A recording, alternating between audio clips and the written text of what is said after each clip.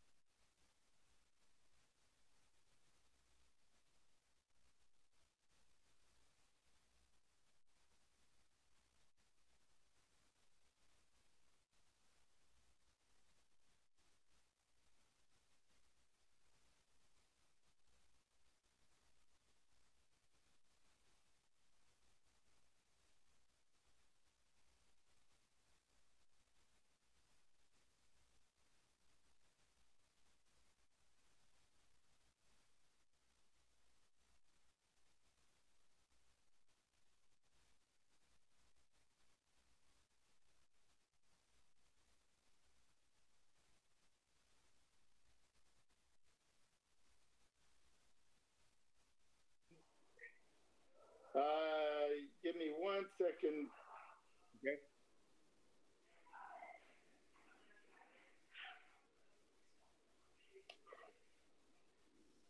Give me 1 second, Mr. Chairman.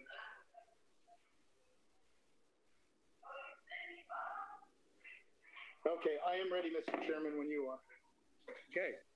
We can resume the meeting. I'm sorry, give me just a minute, Chairman. Okay.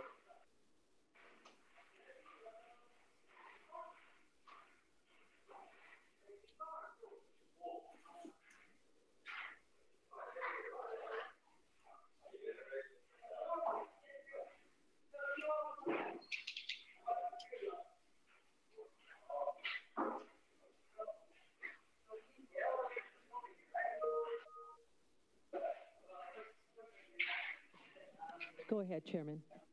We're ready.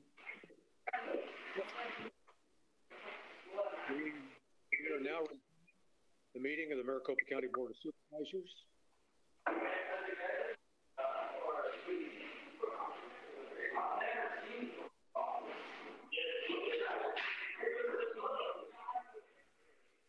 don't know what we're hearing.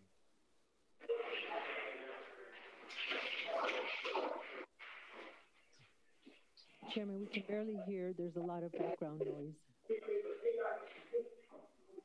Yeah, I think someone on the phone needs to mute their phone. Mr. Gallardo.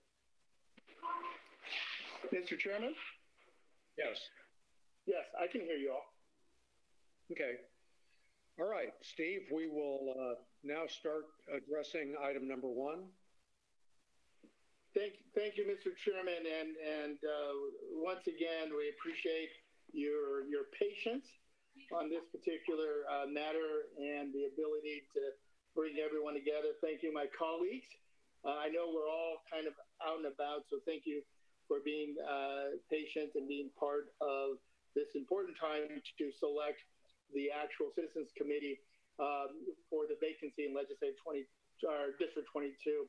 Mr. Chairman, I know there's been a lot of conversation around this issue. It's unfortunate that we are in this position, but we will move forward. I think at the end of the day, it is critical that we move forward to fill the vacancy in LD 22. And according to statute, I would like to add a citizens panel of 5 members. 3 are female, 2 are male. All 5 members are well-known Democrats in the Legislative District 22. These are folks that, for the most part, we all are familiar with. At least Democrats are very familiar with these folks. They have played key roles in our community, and some have been and are current elected officials on a school board or at one point elected. So Mr. Chairman, I would move forward that we nominate first Francisca Montoya. Francisca Montoya is a Fowler School Board member that resides in the eastern portion of the Legislative District 22. I also would like to nominate Don Morado, who is a business owner that resides in the heart of Tolleson, that many folks are very familiar with. I'd also like to nominate Sandra Cole. Sandra Cole's a retiree and has been a long-time Democrat, active within the party. She resides in the northern portion of the legislative district. Sandra Cole is a precinct committeeman in LD 22 as well.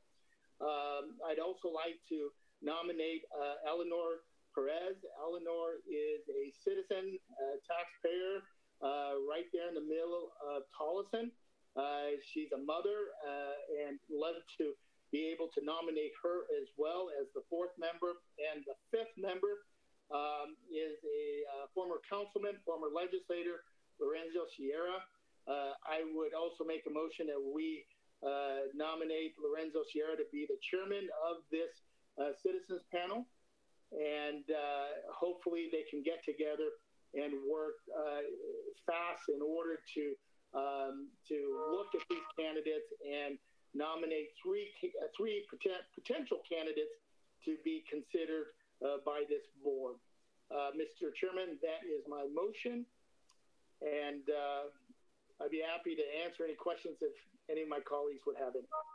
Okay, Steve, and let me just say that my understanding from the conversations that we've had since we stepped out of the meeting is that there's some disagreement over the original timing issue with the party, but they are anxious for us just to move forward with this as soon as possible. That is correct, Mr. Chairman. I think everyone realizes the importance of filling this particular vacancy. There's no doubt the legislature is in session. This is the time of the session in which bills are changing or flopping into other chambers. They start transferring bills over. So it is critical that we move forward with this process. We have the citizens panel in place, and they will be able to fulfill their responsibilities under this legislative statute. Okay, so I guess what I'm saying is that my impression is that they would not challenge you putting this committee together to go forward with this at this point. It is my understanding we have received the notice letting us know that under this particular statute that we have their next level of responsibility of organizing an actual legislative citizens panel as stated in statute. And you and I did check in with the Maricopa County Attorney's Office, and we got agreement that it was sufficient for us to move forward. Is that correct? That is correct, Mr. Chairman. Okay. We have a motion.